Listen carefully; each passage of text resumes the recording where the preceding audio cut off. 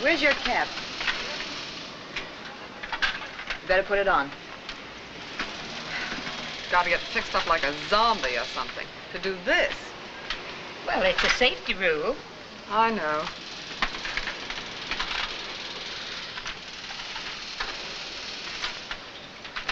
Oh. Where are you going? To the restroom. Do you mind? You just started work. I know, and now I have to tie up my hair. And I'm going to do it where there's a decent mirror. Just because I have to work amongst a lot of scarecrows doesn't mean I have to look like one. Hello, Iris. How's the best-looking girl in Victory Aircraft? Who, me? You're sweet. You know, everybody's always yelling at me around here. Now they're making a big to-do about I must tie up my hair.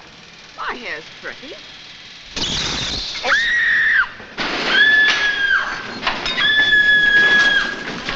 Do something.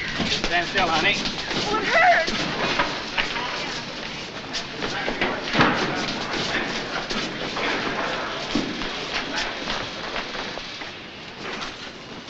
Wait, you can't go up there. Hey, let me go. My girlfriend's been hurt. Can't go out of your Oh, department. please, she got her hair caught. Sorry.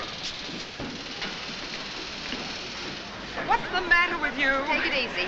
He's doing the best he can. Well, can't someone get me out of here?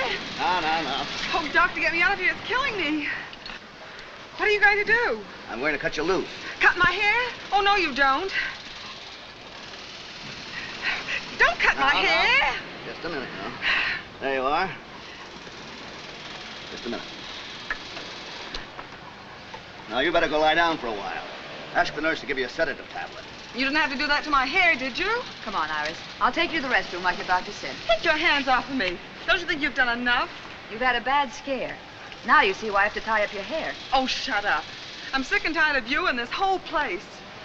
That's the way you feel about it. Get your time. Okay.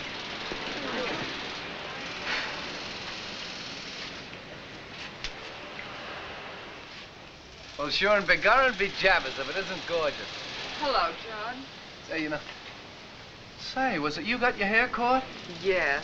I could have been scalped. A darn old machine. And on top of that, she fired me. Ah, well, don't let her throw you, baby. Looking like you can always get a job. I hope so. I've sent every nickel home.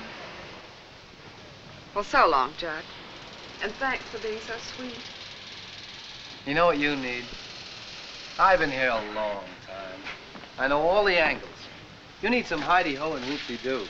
Tonight. And with that champagne blues chaser, Jed Evans. No, thanks. I've got too many things on my mind. My room rent's up, and I don't know what I'm going to do.